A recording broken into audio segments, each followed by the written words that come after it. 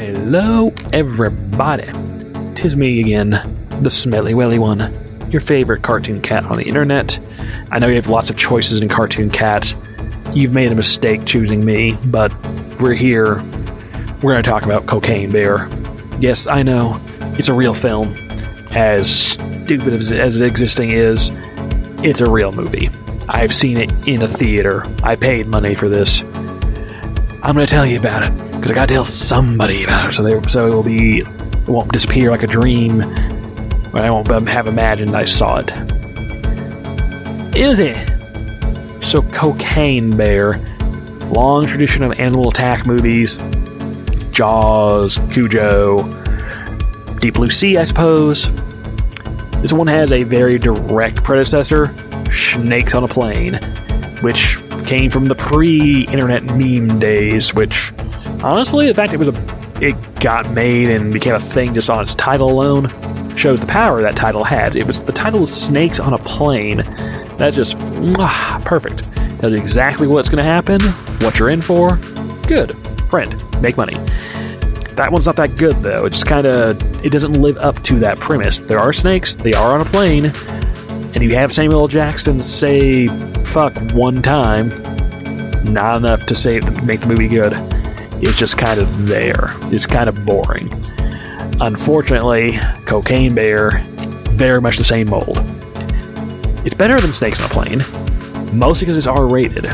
Snakes on a Plane made a mistake of going for PG-13. Cocaine Bear don't play that. Cocaine Bear is an R.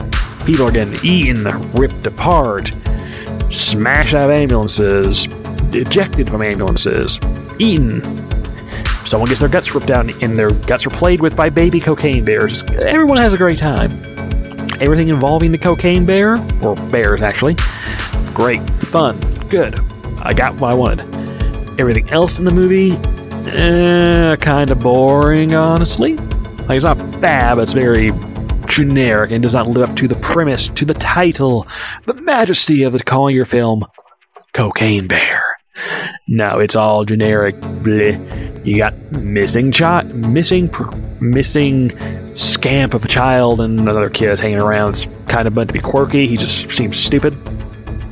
Then you have drug dealer plot. Okay.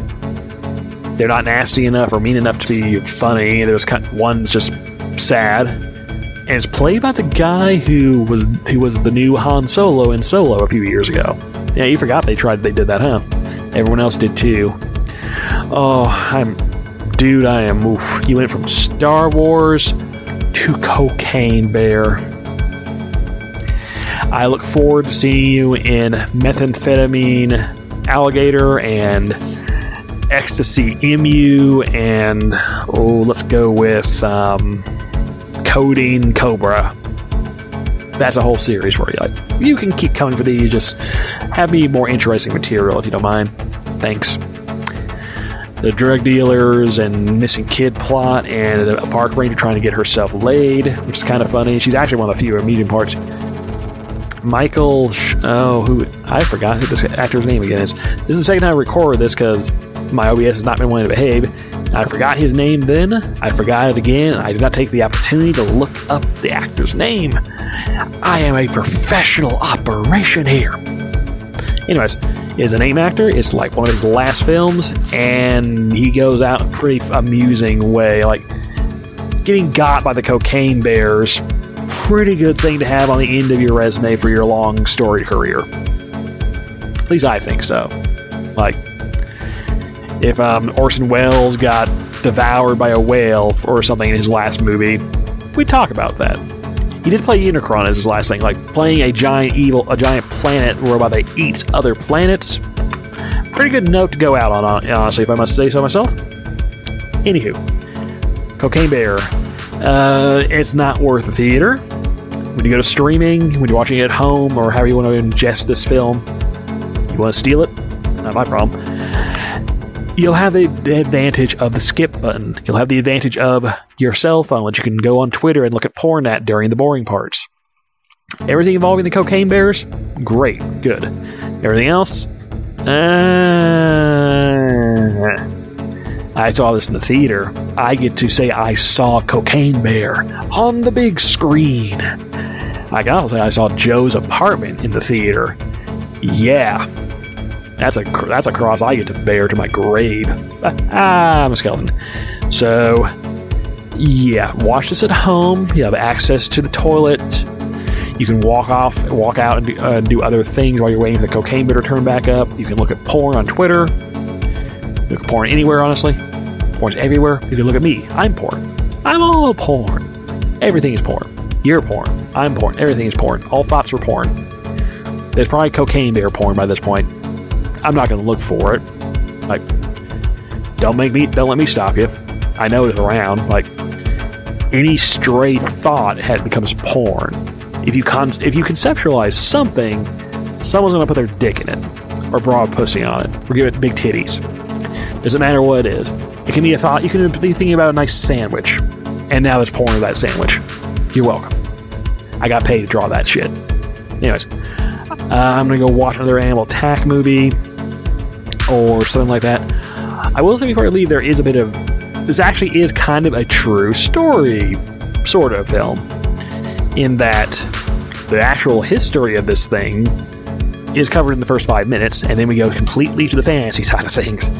Because there was, in the 80s, a drug dealer, policeman guy who who had a bunch of cocaine, threw it out of an airplane. He jumped out of the airplane and his chute did not open. He goes splat, and his cocaine got found by a bear. The bear ate the cocaine, and much like lightning does to anything that gets struck by lightning, what usually happens to an animal when it eats a bunch of cocaine all at once happened here. The bear died. And it is taxidermied and stuffed, and you can go see it in a gift shop in Kentucky. I'm not kidding about that. Everything else that happened past that part, all fantasy. So the bear doesn't die. It transcends and becomes the cocaine bear, and it eats a bunch of people. That's your movie. That's your plot. The history is kind of interesting. Honestly, it's a little more interesting than the actual movie. But for clips and streaming and, get drunk and watch it and do something else during the boring parts that don't involve the cocaine bear, you'll be entertained. I am in a wooden house of some kind. It's sketchy, it's cartoony. I should be in black and white for this, or I should be an inkblot thing or an Animaniacs type character. I'll work on that later. Toodles. Toot toot. Bye.